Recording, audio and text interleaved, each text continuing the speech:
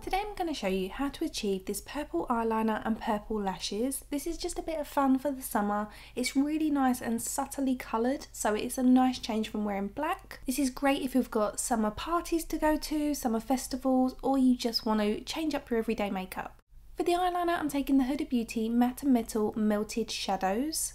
And I'm taking the Silk Bomber shade, which is this really nice flat purple tone. It's almost got a pinky undertone to it, whereas the eyelashes have more of a blue undertone to the purple, so this is a nice contrast between the two.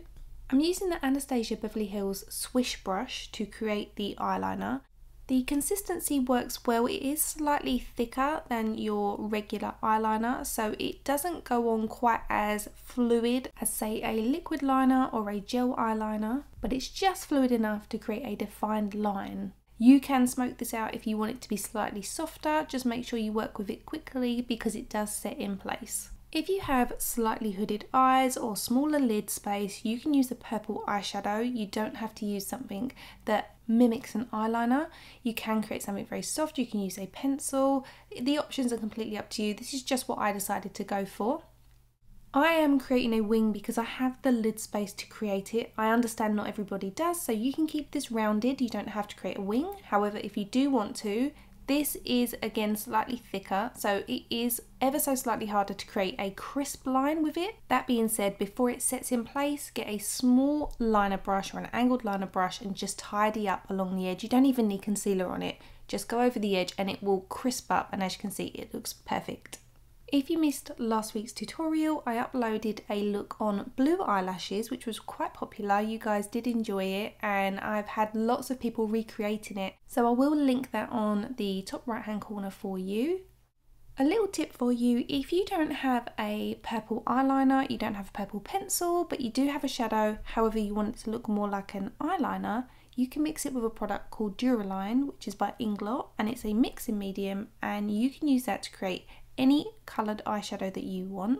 You just mix it with your powdered eyeshadow, scrape a little bit off onto a palette or onto something that's a flat surface, mix 1 drop of the Inglot Duraline with it. That will make it waterproof and also very fluid, and you can use it as an eyeliner.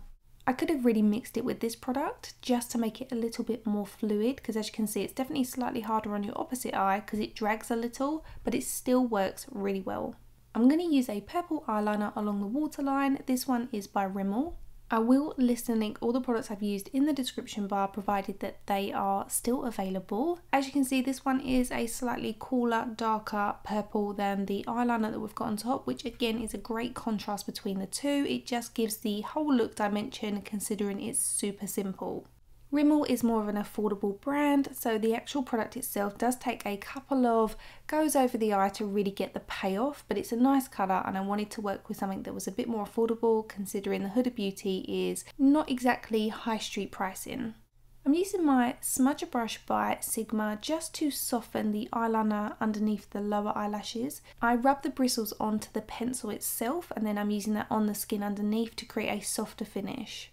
However, if you have access to a purple eyeshadow, you can just do this underneath the lower eyelashes. I just thought I'd keep it simple by using the same product. Today I'm using the LashBase Pro FX Full Glam eyelashes in the shade Purple, and I'm using a mix of medium and large, and as you can see, they come on a ribbon.